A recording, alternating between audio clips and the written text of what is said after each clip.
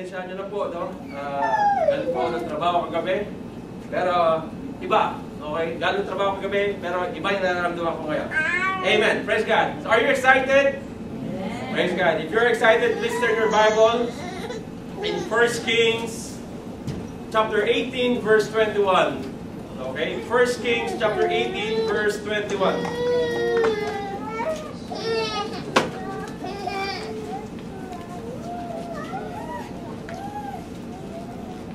Kings chapter 18 verse 21. After po ni Samuel. Okay, you're there. Basahin natin. Pag-uwi niyo po sa bahay na, basahin po natin ito. Basahin niyo ito mga kapatid. Okay. Mga kapatid, sino ready to hear the word of God today? Please raise your hand. Say, Lord, I'm ready. Lord, I'm ready. So mga kapatid, you're not saying that to me, but you're declaring to God that God will open your hearts and your ears for His word today. Amen? So let's stand up please, all of us. Let's all stand up and let's all read 1 Kings chapter 18 verse 21, and it says here, Then Elijah stood in front of them and said, How much longer will you waver, hobbling between two opinions? If the Lord is God, follow Him. But if Baal is God, then follow him. But the people were completely silent. Hallelujah, Lord. Your word today, O God Jesus, is powerful and strong, O God Jesus, in our life. And make it manifest in our life today, O God. We pray in Jesus, O God. Everybody say, Amen. Praise God. Sige po, makupo na. Hallelujah. Some of you are familiar with this verse or with this person, with this prophet, major prophet, Elijah. Sino po nakarinig na kay Elijah? Okay, may kapatid si Elijah. Sino kapatid ni Elijah?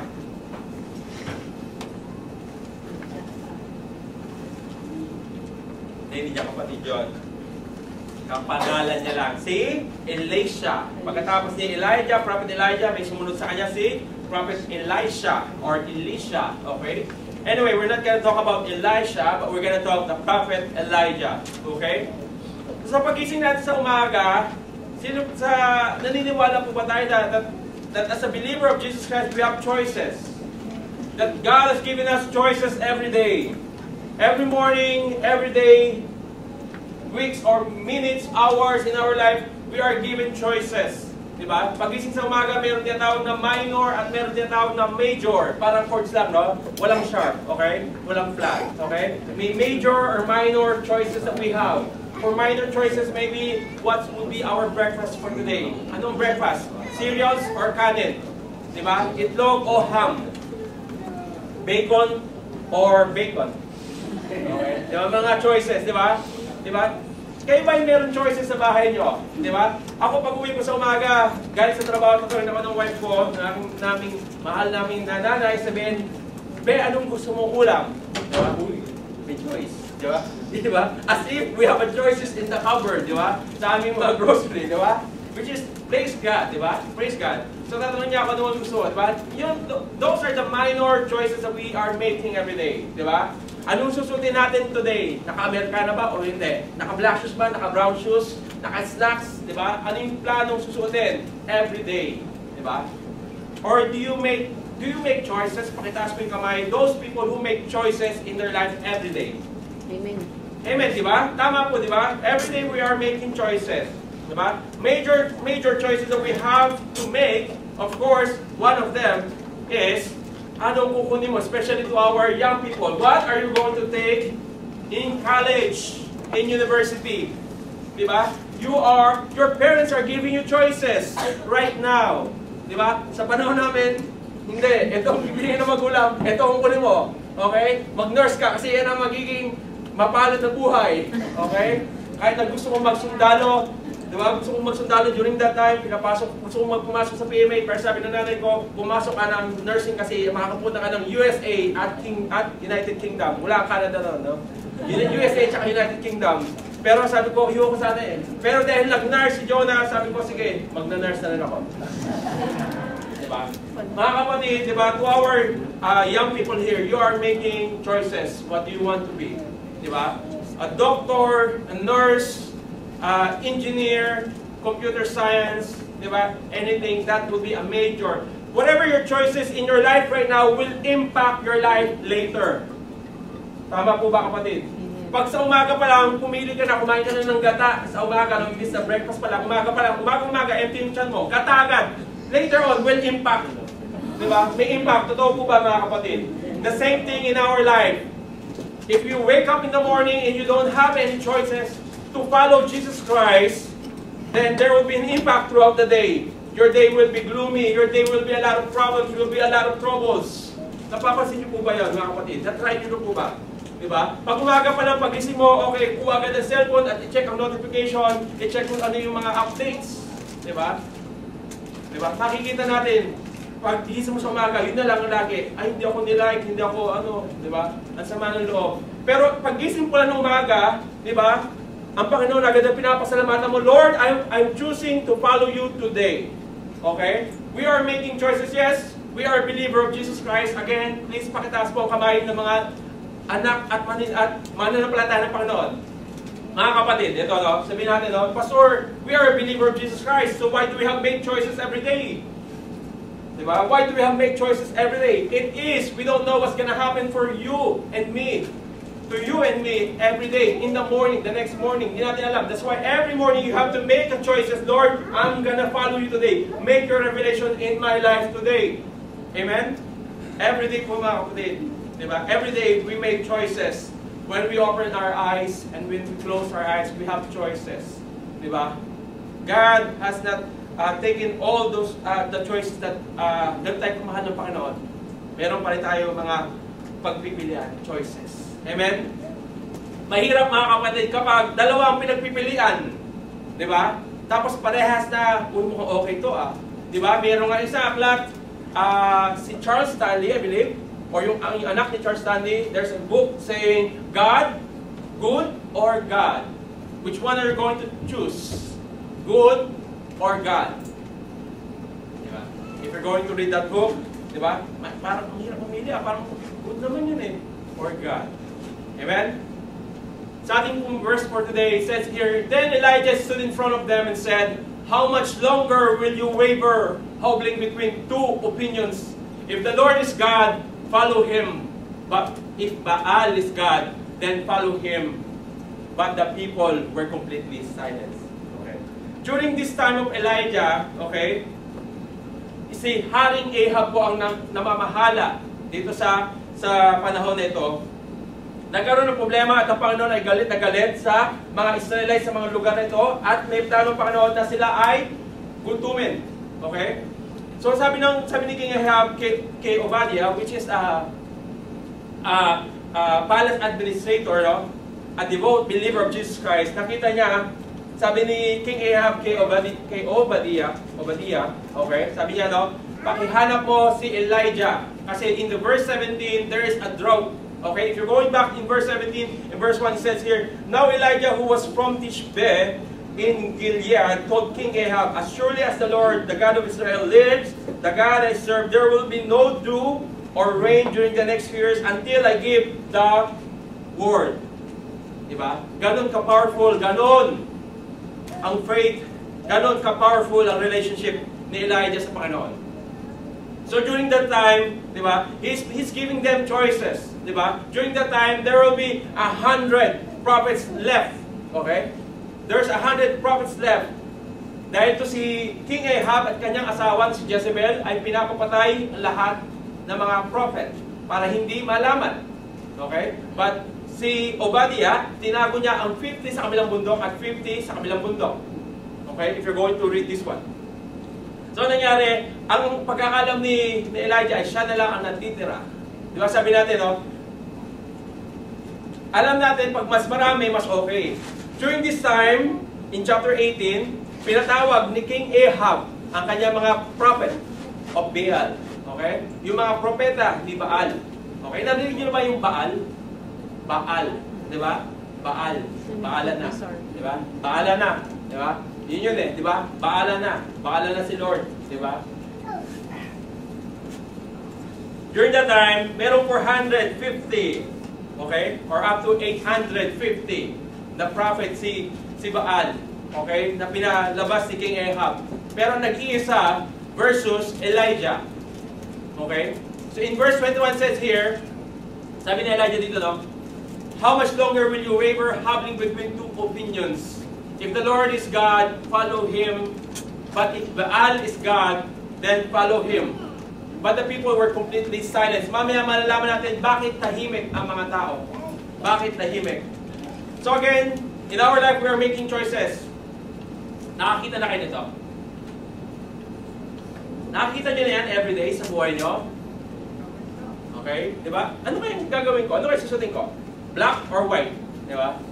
Or white or black? Diba? Yun yung mga damit ko, diba? White or black? Or black or white? Okay?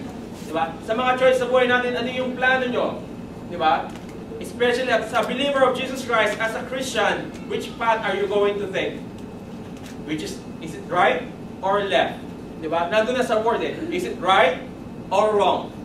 Is it right or left? Diba? Minsan hindi natin alam. For so many months, for so many weeks, diba? May gumugulo sa aking isipan. Which path to take? Magiging doktor ba ako? Magiging nurse ba ako? Magiging sundalo ba ako? Okay? Which path to take? Diba? This way or this way, mga kapatid? Diba? Kaya sabi ko kanina sa ko, ang sarap. Diba? The freedom in the Lord. Amen? So dito, no? Sa pag-aaral natin ngayon, sasabi ni Elijah, how much longer will you waver between two opinions? Mga kapatid, I believe that this is not, the word of the Lord will not go in vain to us today. Sabi ko, Lord, kung sino man, kung gaano man karami ang nandoon, maaaring isa o dalawa, Lord, I'll still continue with your message for today. Actually, to tell you the truth, the full message that I've prepared for this today is not this one, but it's called the full potential. Okay? But during this week, I said, the Lord speak to me. The Lord says, speak this one to you and to all of you. Amen? So in here, Elijah demand for a decision. Okay? Sinasabi niya sa mga tao, okay, at Mount Carmel, nandun sila, no? Imagine natin, no? During that time, ito yung panahon na mag-aapoy, paapaapuyin. Okay? We're not going through there, okay? But during this time, sabi niya, kung ang si Baal ay Panginoon, ay totoong Diyos, sige, hayaan natin mag-apoy yan. Okay? Merong preparation, may nilagay na bull, okay, na apoy. Kung si Lord, kung Baal ay talagang Panginoon, papaapuyin niya yan. Okay? And then kay Elijah, ganun din. If my God is God, then this preparation will put into fire. Magkakaroon ng apoy. Okay? So during that time, Elijah demanded for a decision. So the question right now, you and I, we have to make decision. Okay?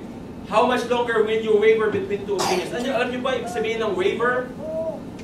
Hindi po ito yung hindi ito yung waiver kapag hindi ka nakabayad, we waiver or i-waive na yung fee. No? Iba yon. W-I-V-E yun. Ito ay wave.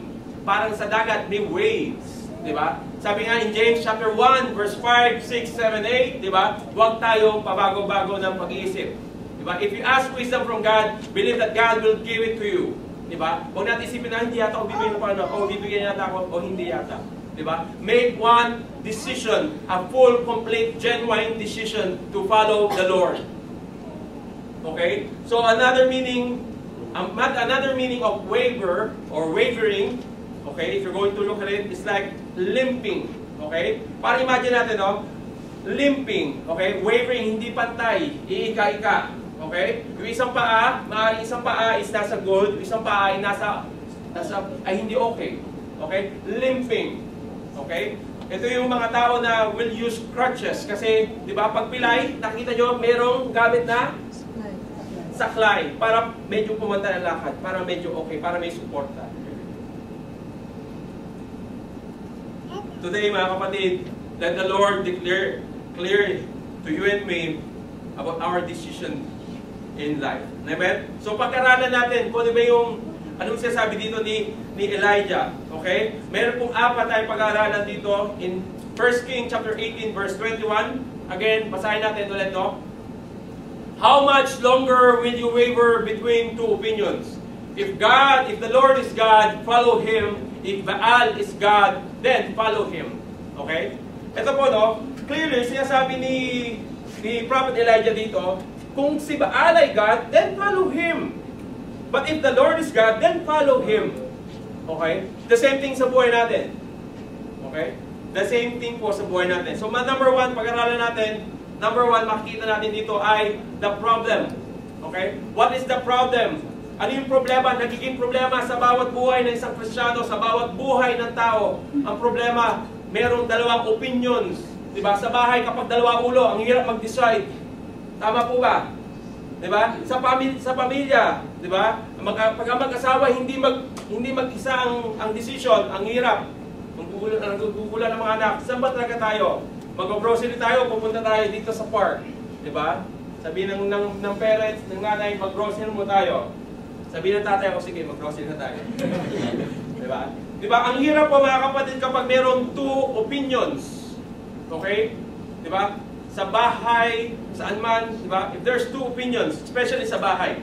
So the problem, wavering between two opinions. Okay? There's hesitation between two opinions. Sabi nga natin, hindi malinaw. Hindi malinaw sa mga tao nito kung bakit meron silang dalawang opinion. Okay? Kung matatandaan natin, ito yung mga Israelite din. Okay? Pero ang nangyayari, naniniwala sila sa Panginoon, they are believing in God. Yes, they are. And we are believing in God. Amen?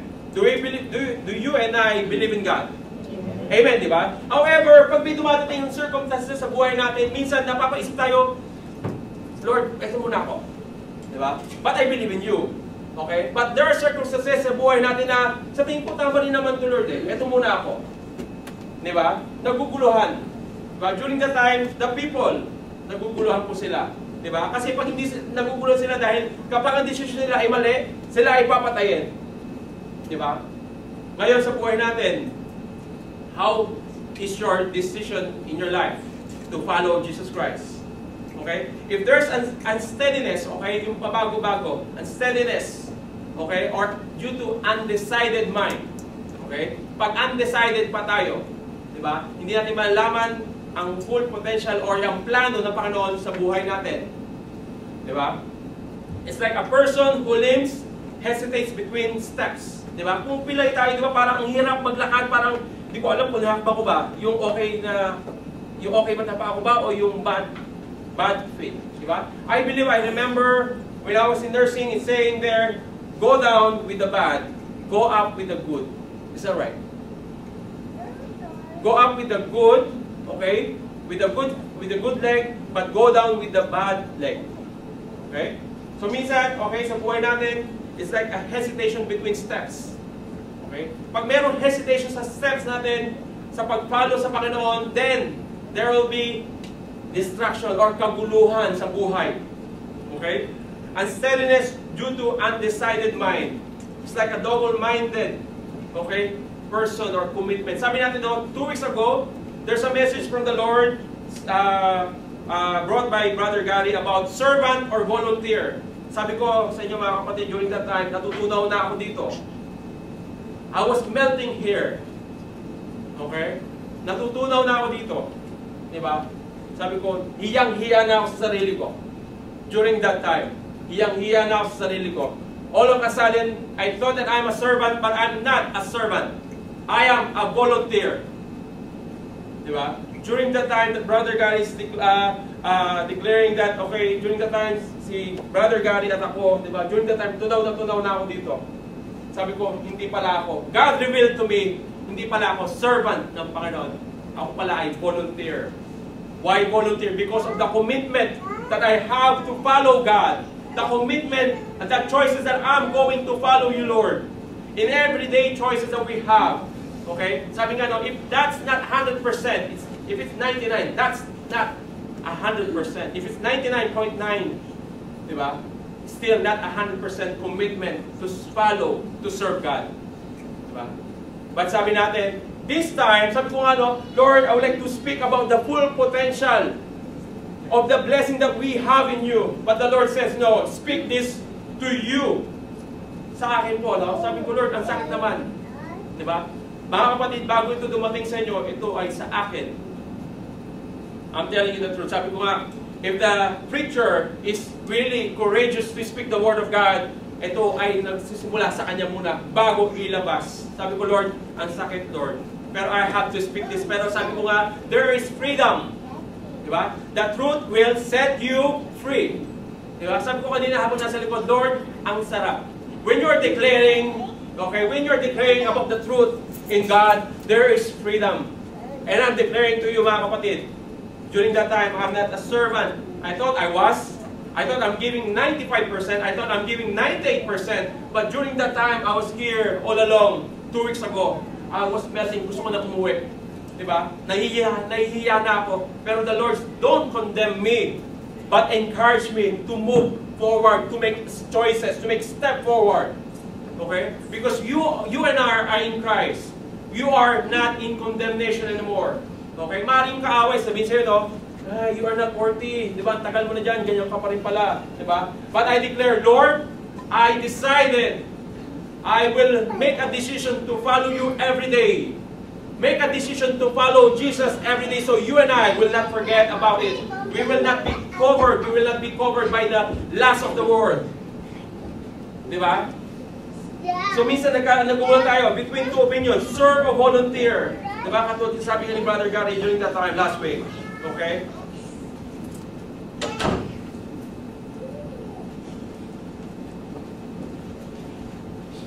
Katulad natin ngayon, mga kapatid, no? Like us now, we are a believer of Jesus, but due to the pulling of His Word, of this world, okay? Yung mga plano, yung mga bagay of this world, last of this world, we are somewhat, some way, pulled into different direction. Totoo po ba, mga kapatid? You and I will know it. You and I will know if you are stepping out of the box, if you are stepping out of the will of the Lord in your life. You and I know it. But if you're not going to declare, Lord, I'm sorry, you will hindi mo malalaman kung ang direction na para sa iyo. We may go to church Sunday, mga kapatid. We may always be here every Sunday, Bible study, prayer meeting, lahat nandun present. Okay? But there's no full commitment to follow God. It will be nonsense. Ito sabi ko sa mga kabataan, it doesn't matter you are present every Bible study, but in the house, you are not walking as a child of God, it will be nonsense. We may go to church Sunday, but the rest of the week, we are dominated by the other loves, concern, and commitment of the world, mga kapatid. Okay? We may go every Sunday, but we are dominated by other loves of the world, other concerns of the world, and mga inisip or commitment to the world. We absolutely feel God's calling us to serve, which is true. Yes, you and I believe. God is speaking to you, you and I, to serve. The calling of God is not for you to become a pastor, to become evangelist, missionary, teachers, prophet, but God is calling for us to serve Him. That is the calling. And at the same time, the love of the world, which is true, brothers and sisters, our people are just quiet. Diba? Totoo po yan. Kapag mainit tayo sa Panginoon, ganun din kainit ang kaaway sa buhay natin. Hindi, umatras ka dyan, dito ka, dito ka. It's like a fan, para electric fan po. No? Nakita yung electric fan, yung umiikot. Okay? Diba? Mas maganda pala yung electric fan na focus. Diba? Pero electric fan na umikot left and right. Hindi natin malaman. Diba? Habulin pa electric fan. Ano yun? Si Lord, habulin tayo. Nasaan ka, anak? Nandito ka. Nandito ako. Mga kapatid, in Matthew chapter 6, verse 24 says here, no one can serve two masters. For you will hate one and love the other. You will devote it to one and despise the other. You cannot serve God and be slave to money. Okay? You cannot serve God and be slave to money. Okay? Yung pera dito will symbolize not only the money, but also other gods. Okay? Minsan kasi, no, kaya itong money to siya sabi dito, no, we are thinking money as God. But not only the money, but there are some thing in our life that we are created. We creating gods in our life. Tama po ba? Sometimes we ourselves, we are God in our life.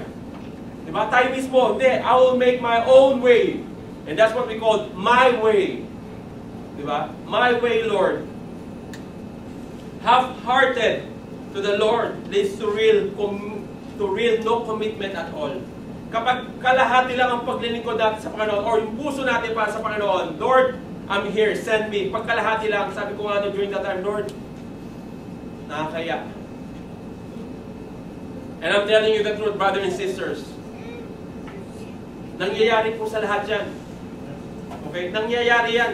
I was talking to Brother Gary, sabi ko kay Brother Gary, bro, I'm feeling that the anointing of the Lord is out of me. Diba? Sabi ko, if I'm the pastor, the anointing is out of me. And I was joking to Brother Gary, I said to him, bro, I think the anointing goes to you. Hindi para ipasa ang pagiging pastor, kundi yung anointing na sinasabi, the anointing of the Lord. All who have ears, mga kapatid, let them hear what the Lord is saying to you and I. In Matthew chapter 12, verse 30 says here, anyone who isn't with me opposes me. And anyone who isn't working with me is actually working against me.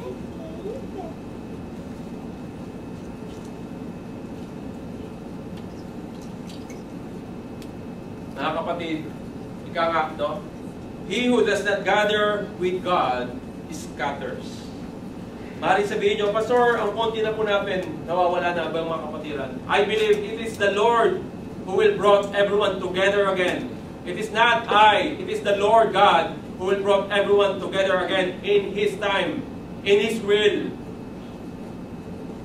In James chapter 1, verse 5 to 8, sabi dito, no, if you need wisdom, ask our generous God, and He will give it to you. He will not rebuke you for asking. In verse 6, mga kapatid, mahalaga po, no? But when you ask Him, be sure that your faith is in God alone. Do not waver, for a person with divided loyalty is as unsettled as a wave of the sea that is blown and tossed by the wind. Such people should not expect to receive anything from the Lord. Their loyalty is divided between God and the world, and they are unstable in everything they do. Mga kapatid, minsan nagtataka tayo, no? Lord, bakit I have faith in you? First of this month, we're talking about faith in God. We are talking about faith to serve. Diba? Sometimes, nagtataka tayo, bakit hindi naririnig ng Panginoon ang ating panalangin, ang ating pananampalataya? Because your faith is wavering. Diba? Or maybe this today, your faith is on God, but your faith is on the other God. So sabi, but when you ask Him, be sure that your faith is in God alone. In God alone. Do not waver, for a person with divided loyalty is as unsettled as a wave of the sea. Okay? Their loyalty is divided between God and the world, and they are unstable in everything they do. Kapatid. Undecided man is dangerous position, mga kapatid, brother and sister. It is a dangerous position. Ang hirap mag-move. Di alam kung saan nga ba tayo, kaliwa, kanan, atras, abante. Ang hirap, mga kapatid. So ask God, make a choices every day. Make a choice, make a move. If you're going to follow God, then follow Him completely. If you're going to follow other gods, then follow Him completely. We're not saying here that you have to follow God. If you have other gods in your life, follow them. But if the Lord is God in your life, who's providing, who's provision, who's giving you peace, joy, and everything, the fruit of the Spirit, then God, that is God. Amen? Undecided mind or believer should not expect anything from the Lord. Number 2, mga kapatid, question, may tanong si Elijah dito, how long you and I are going to waver? How long you and I are going to waver between two opinions? Maaaring sabihin nyo, Pastor, wala naman kaming dalawang desisyon. Our commitment to follow God is 100%. It is you and the Lord who knows it. It is you and the Lord. It is me and the Lord who knows it. How long? Diba? Sabi dito, how much longer will you waver, hobbling between two opinions? Una, nakita ni Elijah ang problema. Ang problema because there's two opinions. Pangalawa, there is ang tanong na ngayon, how long you and I will going to waver? Okay? You and I.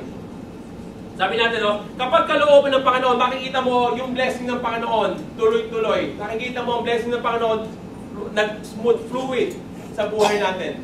Kasi yun ang kalooban ng Panginoon. Pero pag kalooban natin, minsan fluid, pero ang hirap. Diba? Sabi nga doon in Proverbs chapter 10, verse 22, the blessings of the Lord will not cause worry. Kung yan ang pagpapala ng Panginoon, dapat it will not cause worry in your life. But if it cause worriness in your life or guiltiness in your life, merong mali. Hindi yan galing sa Panginoon, kapatid. If every blessing that you receive, there is a guilty or worriness in your life, hindi galing sa Panginoon yan. Okay? The blessings of the Lord should be freely, malaya, maluwag tanggapin. Di ba? Blessing man o pagpapalo man, maluwag yan. Amen? Sometimes our choices every day, if we are satisfied, kasi kalooban ng Panginoon. If feel natin parang empty, parang kulang pa rin, kasi hindi kalooban ng Panginoon. Di ba? Naramdaman niyo po ba yung mga kapatid?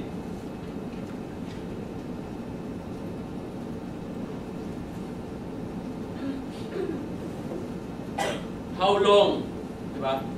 Ano ba yung dapat na panggising? Minsan may ginagamit ng Panginoon ang disiplina. Sabi natin, ipagpasalamat natin ang every blessings and every discipline that we are receiving from the Lord. Hindi lang puro pagpapala. Every discipline that we are disciplined by the Lord. Okay? It says here in Hebrews chapter 12, okay? Chapter 12 verse 11 to 15, it says here, no discipline is enjoyable while it is happening. It is painful, but afterward there will be a peaceful harvest of right living for those who are trained in this way. So take a new grip with your tired hands and strengthen your weak knees. Mark out a straight path for your feet, so that those who are weak and lame will not fall but become strong. Those who are weak and lame will not fall but become strong. Diba? Minsan mga kapatid sa buhay natin, right now as a believer of Jesus Christ, sabihin natin, merong pagsubok, mga pagsubok, diba? Merong mga trials.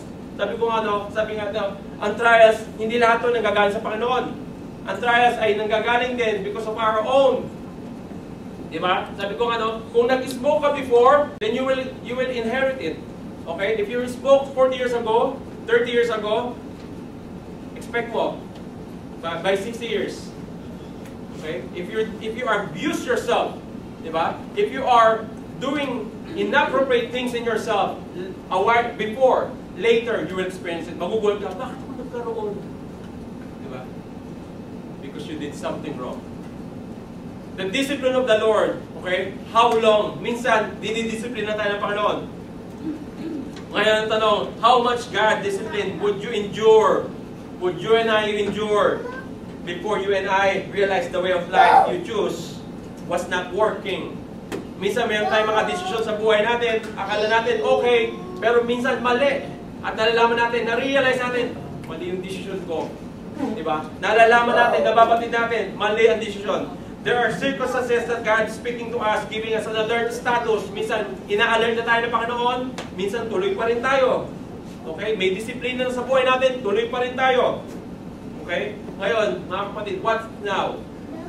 Okay? When we depend on our own means of Christian living, we become weak. Again, when we depend on our own means of Christian living, bilang isang anak ng Diyos, we become weak. We are like a person who is lame because the joint is out of the socket. Okay? Minsan kaya kasi yung socket ay wala sa pinakasakit ng joint. Yung joint, merong sakit yan para doon umikot. Pag wala sa sakit, minsan ang hirap maglakad. Ganon din po tayo. Pag wala sa kalooban ng Panginoon, ang hirap sa buhay natin. You and I know it. Alam nyo yan, mga kapatid. We need to allow the Lord to bring healing, His strength into our life by resting in His means. Hindi po tayo. Okay? Tanong again, mga kapatid, how long will you and I will endure His discipline before we wake up? Ito na pala, kinakatok na pala ako ng Panginoon. Tama na yan, tama na. Ito ang sundin mo, kapatid. Anak, ito ang sundin mo. Number 3, there's an issue here. Okay? Sabi ni Elijah, if the Lord is God, follow Him. If Baal is God, follow Him. The word if. The issue here is the if. Okay? Sa buhay natin, if. Kung. Diba? Anong tagalog ng if? Kung. Diba? Kung sakali, kung yun ang kalooban, di ba? Undecided, kung yun ang kalooban, if the Lord is God, follow Him joyfully, with satisfaction. Tama? But if Baal, sabi natin, yung Baal, sabi dito, as a believer of Jesus Christ, we don't have gods or image of God in our house. Tama po ba, mga kapatid? Sabi natin, Pastor, wala naman kaming God sa bahay namin eh. Tama. Wala tayong mga Diyos-Diyosan sa bahay natin, but we are creating Diyos-Diyosan in our life. Diba? We are creating ourselves. We are creating something in our life, a God on top of God. Diba? We should not making any other gods. Diba? If the Lord is God, which is He is, then follow Him. Not as part-timers or playing around. Sabi ko nga, I was guilty. Okay? I was guilty that I thought I'm following God 100% or 98%. Hindi pala. Mali. Diba? So sabi nga ng Panginoon, make a decision now. If you're going to follow God, follow Him. Ang resulta po, ang resulta, okay, sabi sa John chapter 2, verse 15 to 17, do not love this world, nor the things it offers you.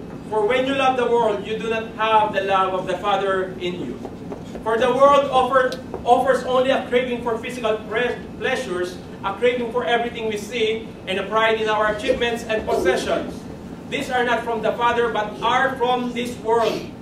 And this world is fading away along with everything that people crave. In other version, ito yung tinatawag natin, the lust of the flesh, the lust of the eye, the lust of the world. Minsan ang hirap mag-follow kasi nandito na yung lust of the flesh, the lust of the world, the lust of the eye. Diba? Minsan ang hirap, may dalawang desisyon na, good or God. Okay naman ang good eh. Why not follow God? Diba? Sabi dito, for the world offers only a craving for physical pleasures, a craving for everything we see, and a pride in our achievements and possessions. These are not from God, but are from this world. Ano po ang resulta kapag tayo, makikita natin, if we are following the true and living God, we will see the fruit in following Him. Ano po ang resulta? There is life, there is blessing, there is peace, or the fruit of the Spirit in our life. There is the manifestation in our life. But if we are in the wrong way, if we are following, if we are obeying other gods in our life, I mean other gods, huwag natin isipin yung mga rebulto, alam nyo yan, mga kapatid, kung ano yung other gods in your life. I believe the Holy Spirit is speaking to you, anak, I think you are making this God in your life. You are making this time as God in your life. You are making this commitment as time in your life. You are making this as God. Where nasa na ang lugar ng Panginoon. The result is curse. There will be death and destruction. Minsan nagtataka tayo, bakit ang buhay ng Kristiyano ay napapaliwala? Bakit ang buhay ng Kristiyano ay will go into death? Or bakit ang buhay ng isang Kristiyano will go into destruction? Because he is following other gods in his life.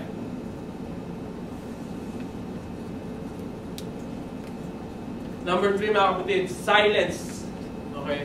But the people were completely silent. Sabi ko nga, during this time, okay, I was completely silent. Di ba, ang mga anak natin, pag may ginawang kasalanan, diba? Tahimik. Sino may kasalanan, makikita mo mga anak, tahimik. Diba? Parang masangsisyo. Not only mga anak, pati mga asawa, mapababae o mapalalaki. Pag ang asawang lalaki may kasalanan, tahimik. Pag ang babae asawa may nagkulang na plancha or na mali, tahimik din. Sorry. Nalaban, nalagyan ng chloro, sorry. Diba? Tahimik. In short, diba, kapag totoo tahimik, meron akong usap mga nakarang buwan. And I was completely silent. Or silent. Okay, hindi ako makapagsalita. Kasi sabi ko, totoo ko. Okay? Kung isipin na si Pastor, nagiging unfaithful yata. May babae yata. Hindi ko yun. Okay? I was completely silent to the person that I was talking to. He is higher than me. I was completely silent. Sabi ko, totoo. Totoo, Lord. But the people were completely silent. Kilala niyo si Job? Diba? During that time, si Job, kung akala natin, ang bait, ang bait ni Job, no? Pero during that time na napuno na siya, napuno na ang salop, nagalit. Diba? Nagmalaki. Sabi niya sa Panginoon, bakit? Diba? Nagmalaki sa Panginoon. Diba? Of his achievements. Nagalit. Diba? If you're going to read Job, ang ganda ng story ni Job, no? Yung kanyang pananampalataya, no? Pero in the later part, okay, in verse 39, 40, makikita natin, no? Or 35, 36, no? Makikita natin, nagalit. Sabi niya, no? Bakit mo ginawa? Bakit? Nagalit ang Panginoon. Diba? And God responded with His mighty, with His sovereign power. Sabi ng Panginoon, bakit? Sino ba ang nag-create? Who created the world? Diba? And Job completely silent. Sabi niya, I am nothing. How could I ever find the answers? I will cover my mouth with my hand. Job was completely silent. Mga kapatid, merong parte sa buhay natin na alam natin that God is speaking to us and we are completely silent. Minsan tahimik lang tayo. Diba? Kasi alam natin tama. Alam natin tama. There is no argument. If we are obeying God, if we are following God, there's no argument. But if we are not following God, the Holy Spirit, okay, nalulungkot sa buhay natin. If you and I have the Holy Spirit of God, nalulungkot, okay, and God, the Holy Spirit is speaking to us. Diba? Minsan, ang Holy Spirit lang natatahimik sa buhay natin kasi hindi natin pinapakinggan. We are torn between God and the world. If God is God, ito nga mga kapatid, no, sabi ko sa aming bahay, if God is God, then follow God.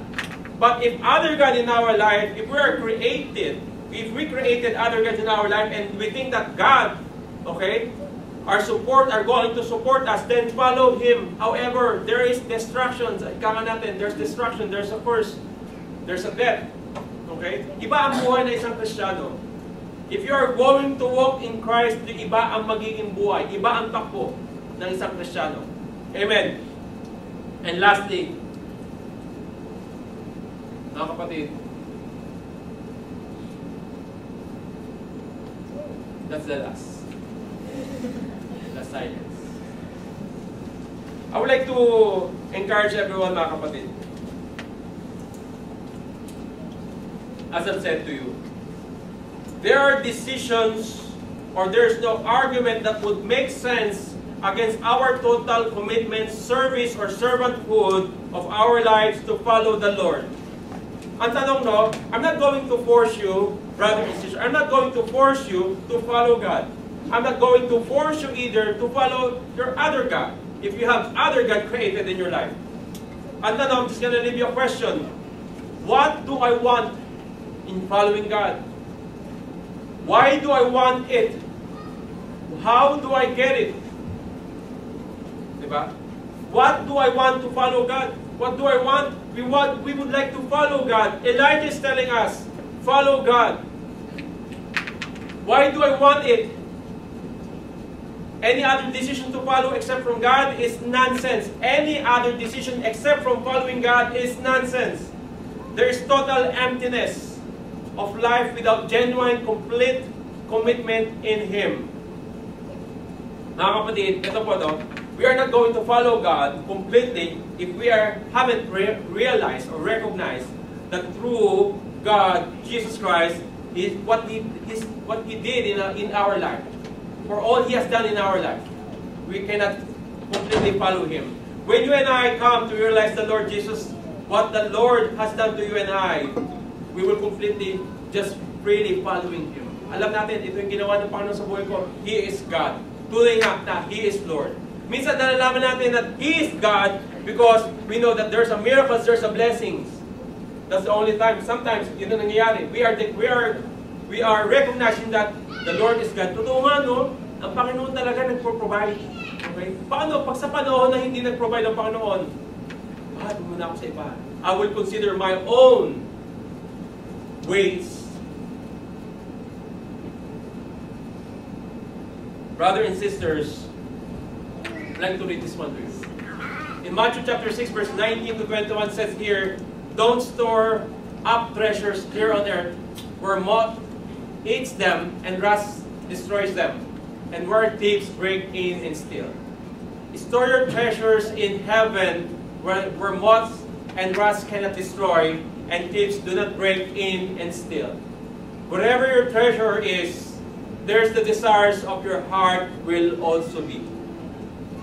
Again, mga kapatid, wherever your treasure is, there is the desires of your heart will also be.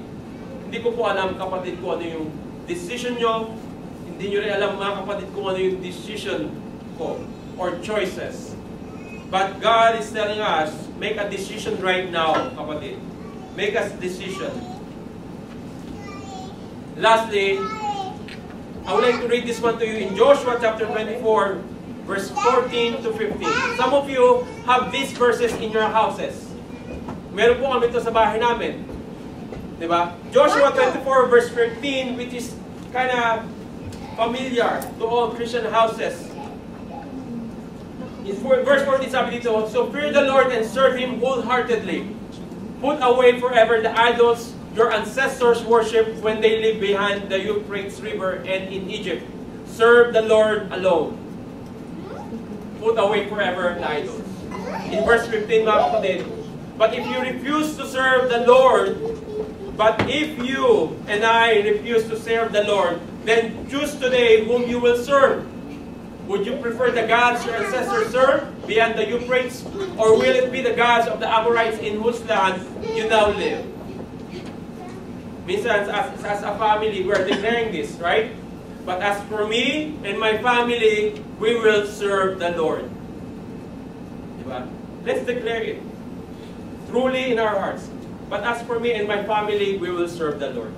And again, serving, being a servant is not a volunteer. It's not only when you are available. It's not only when you have free time, but completely. Sabi ko again, during that time, ako'y tunaw na. Sabi ko, hindi pala ako servant. But I declare to the Lord that I will follow you. Lastly, mga kapatid, but if you refuse to serve the Lord, choose today whom you will serve. Brothers and sisters, let's close our eyes. Hallelujah. It says here in Matthew chapter 6, verse 21, again, brothers and sisters, wherever your treasure is, there's the desires of your heart will also be. Lord, O God, Jesus, we are acknowledging, O God, Jesus, we acknowledge your presence in our life, O God. In this moment of our life, O God, Jesus, I believe that you are asking each one of us to make a decision, to make a choices to follow you, O God. You are saying to us, there's still a decision, there's still time to follow you. If you, Lord, O God, is God that manifested in our life throughout the years that we know you, that we have a relationship with you, then put into our hearts, renew our hearts, our spirit, to follow you, O God, Jesus, completely without hesitation, O God, without any other opinions or choices in our life, but completely to follow you. Lord, O God, Jesus, thank you, O God, Jesus, that you brought your word today. I believe, O God, Jesus, in your time, O God, you will make your word to your people, O God, completely visible, audible, Panginoon, O God, and your revelation, O God, will clearly reveal to them. If we are completely will follow you, we should not be in a fence of whether we are going to follow or we are not going to follow. But we should make a decision to follow you and to serve you only. Lord, O God, thank you, O God, Jesus. Sa iyo po ang kapurihan at pasasalamat. We humble ourselves to you, O God. Let your word declare in us and be alive to us. Thank you. In Jesus' mighty name we pray. Everybody say, Amen. Praise God.